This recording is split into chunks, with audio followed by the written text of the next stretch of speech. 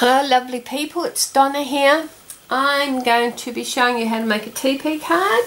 I think there is 1,000 videos out there of how to make a Teepee card, and I'm just going to do this one. I think it's cute, and look, the more out there the merrier, because maybe we all have different tips or something that you could get from it. If not, well, it's just another video. Okay, let's get to work. I have got everything cut out, ready, so it doesn't waste your time. I'm a yakker, my apologies. And I do go and so a lot, and I'm trying to get out of that, but you know what, it's nearly impossible to do so. Okay, so what I've actually done is I've cut 3 10 by 10 centimetres out, and I've used cream cardstock, but you can use white, whatever base colour that you really want. Mine today is cream, and I've actually inked the whole thing, so I've inked each square. And what I've also done is I've actually scored a line on the diagonal down there, and I've done that for the whole 3 pieces. To put the card together is really simple. If you remember to do a big triangle, and then you won't go wrong. Okay, so it's just a triangle for the 2 pieces, and I've inked mine because I love inking things. I think it just makes it a little bit better, but it is an individual choice. I've used just a bit of double-sided tape there to keep this bit together until I attach the 3rd piece. A little trick I learned, and it's not for everybody, but if you can do it without it, look, go for it. But what I've done is that I've actually put that there. I've got a pencil, and I've just drawn a line on there. And the reason I've done that is because I know this is where my adhesive goes. We don't want adhesive on them at the moment. Okay, you can cover all this first with your panels, but look, I have to be honest, I rather put the base card together and then actually put the panels on, but you can please yourself. Okay, so look, I'll take this double-sided tape off there, so it's just an extra little bit of adhesive. Oh, nearly made that mistake, didn't I? And I'm just going to put some Tombow glue on here. And as you can see, you don't need a lot of it, and I'm actually keeping in them 2 lines that I did with the pencil. Right, so we'll just put that. So you're making a triangle on top of a triangle. And you can go as close to the top as you want. You can leave a little bit of space, whatever you'd like to do. So that's actually put that together. That is your base card. It really is that simple. I'm actually going to rub these lines out, so forgive me for a moment, just so I rub them out. You can leave them, but I'd rather rub them out. It just makes it a little bit neater. That's all. I've done my panels. Now the panels, the card base itself is 3 10 by 10 centimetres. The panels I've used are squares, and the cardstock is Maroon cardstock from Basil or Bravo Burgundy, I think it is. No, it is actual Maroon. The square itself measures 3 3/4 by 3 3/4. That's inches. And what I've done, I've cut it down on the diagonal, and that's the Maroon. The pattern paper I've actually put on it, that measures at 3.5 inches by 3.5 inches. You need to cut 2 of these in the square, and again I've cut that on a diagonal. You'll find that it fits quite nicely then as your mats. So I'm actually going to adhere these now, again using my Tombow, and they're really easy to do. So if you do a pattern paper that is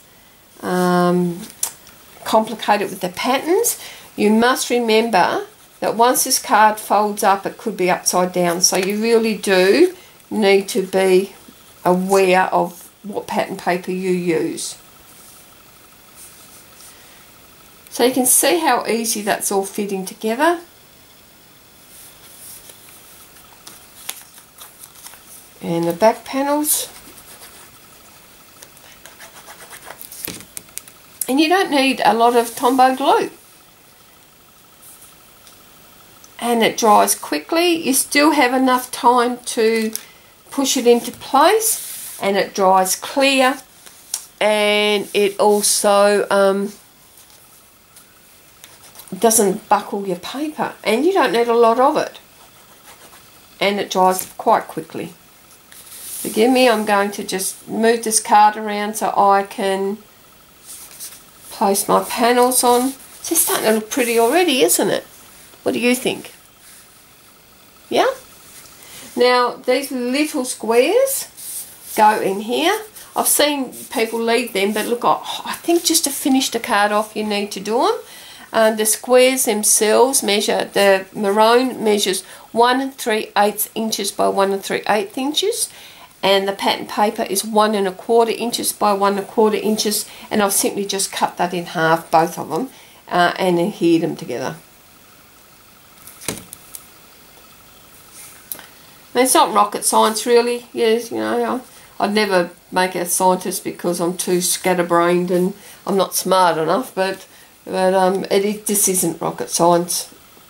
You cut squares, cut them on a diagonal, and there you've got your patterns. Like I said, you've got a few moments to adjust, and that's your panels placed on. Pretty, isn't it? Now you need to fold that over, and my scorer is disappeared, so I'm just going to use a ruler at the moment. If you do your scoring, so it goes to show you don't really need a scorer, but you can use your ruler. I love this ruler, by the way. It's from Tim Holtz, and I just think it's wonderful. It's very clear, shows me what I can do, and one thing I like about it's got like the measurements. You've got a 0 right in the middle, so you can measure on either side. So it's a brilliant rule. I love it. Okay, so there's your card, and that's basically it. I mean, simple as. Now I do mine with Velcro, join them together. You can use ribbon. If you're going to do the ribbon, I'd place the ribbon underneath your panels, and then just tie it here. And look, it's up to you. It's an individual thing. I want to work out where my placement is going to be, and that's it. Wow, simple. Now I've already prepared a couple of embellishments. I did this flower. The flower is from Cherry Lynn Designs, and they were the Darling Daisy flowers and the stack of flower leaf. So I've just done that, and I'm going to put that. So on this side, I tend to work more on the left side for some reason, but you can put that on the right side, the left side, wherever you like. I've also cut this out from the same paper, and the paper is definitely beautiful. It's the most gorgeous paper. It's from Heartfelt Creations, and it's Antique Collection. So you just put that under there.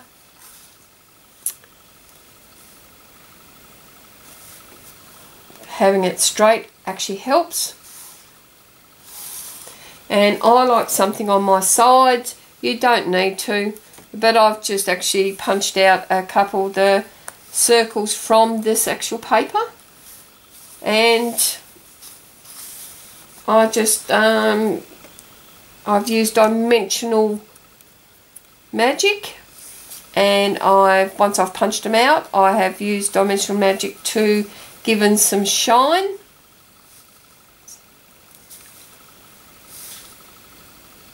And put double-sided tape on it. Like that. How simple is that? That card's now finished. That's what it looks like. You can go that side, you can go that side, you can do whatever you like. But that's my front. I've used a little bit of Kinder Glitz on the flower just to give a little bit of interest, otherwise it sort of goes really boring. Now when you give this as a gift, I'll just quickly show you, that's another one using the same paper but different pattern on it and different flowers. Okay. I give this as a gift, I would cover the inside. Okay, and you could actually cover the inside. It just gives it a little bit more finished effect. But here I'd put a white panel on here and just to write on so they can see it a little bit clearer. Again, and I've just used Velcro to join it together. And this measures here at inside 3 3/4 by 3 3/4. And again, I've just scored it in the middle, and I've actually inked it just to give that little bit more interest. This here, all you need to do is draw a line on your bit of pattern paper and cut it out. It's really, really easy to do. Hope you've enjoyed that. Hope it hasn't been too boring for you. And if it is, look, you can always turn me off. I mean, it's pretty simple, isn't it? Okay, bye.